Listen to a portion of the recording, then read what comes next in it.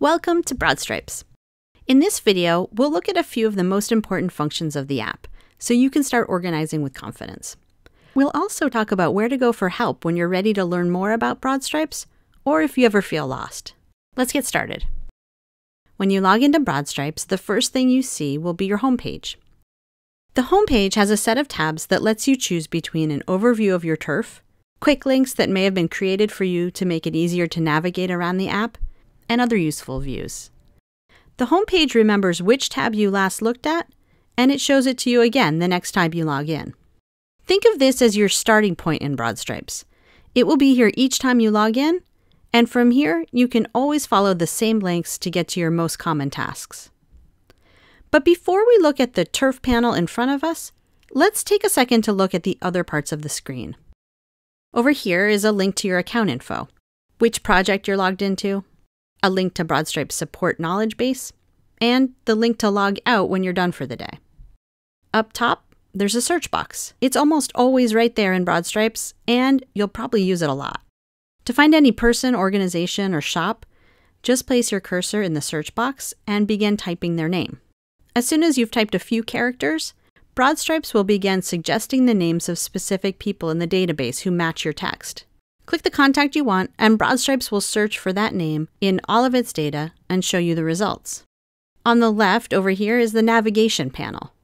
Right now we're on the home page, but as you get more familiar with the app, you can use these links to jump to other tasks or launch a saved search. From the navigation panel, you can also click these links to create a new person or a new shop.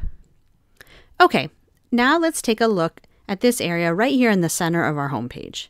We call this the turf panel.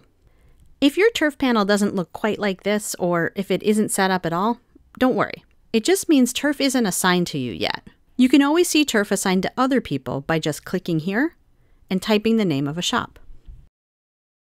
If you do have turf assigned to you, you'll see all the shops in your turf laid out right here. You'll see the name of the shop and get a current status, number of cards signed, assessments, and so on.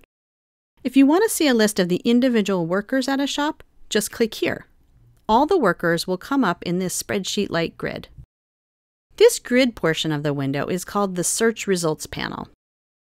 Even though it might not have seemed like we ran a search, when we click to view the workers at Basic Hotel, behind the scenes, Broadstripes searched for all these workers and brought up the results here in this grid. This grid, the Search Results panel, is probably where you'll spend most of your time in Broadstripes. It's not just for viewing lists of workers. It's a great place to do data entry too. It's especially useful when you want to work with multiple worker records at once. Like a spreadsheet, the Search Results panel lets you change the data in the columns you're looking at. Broadstripes gives you control over the contents of the Search Results grid to make it easier to work with. You can sort the data here. You can also add or remove the columns you see. We won't get into that here, but if you want to learn how, there's a step-by-step tutorial in the Broadstripes knowledge base.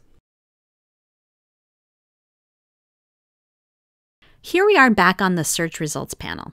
As you can see, Search Results is the easiest place to make updates to the people in your list. You can quickly add or update an assessment, change one of your campaign's custom fields, or do all of your checkoffs. The Search panel also has some more features you'll want to know about. If you hover your mouse over the name of any worker, a magnifying glass will appear. Click it and you can see their contact info and other important details. If you click on the person's address, phone, or email info, a dialog box pops up allowing you to edit it. Next, let's look at the icons down here at the bottom of the pop-up. Clicking any of these opens a section of the worker's record. You can add a timeline note, edit their contact info, see their employments, relationships, leadership info, add or view any attached files, or see a history of all the changes to their record over time. There's lots more to see and do with Broadstripes, but let's just look at two more important features. First, how to print or export a list from your search results. It's pretty easy once you learn how.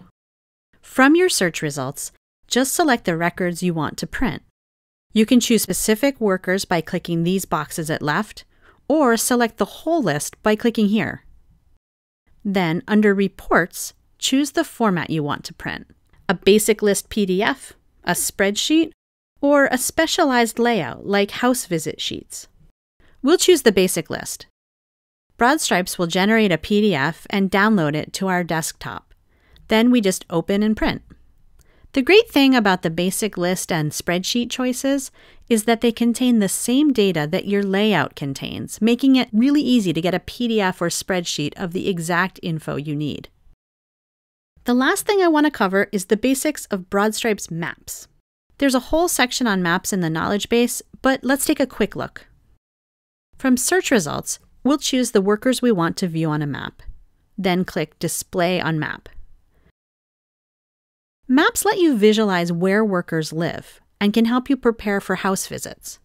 You can also view workers by turf, by neighborhood, or by voting district. Just click the Broadstripes logo to get back to your homepage. Remember, if you want more help doing anything we covered today, or if there's something you're curious about that we didn't touch on, Broadstripes Support Center can be a big help. Click Help from any page or use our in-app support link. In the Support Center, you can search on a topic or just browse the user guide articles. Thanks for watching, and be sure to check out our other videos to learn more about using Broadstripes for your organizing campaign.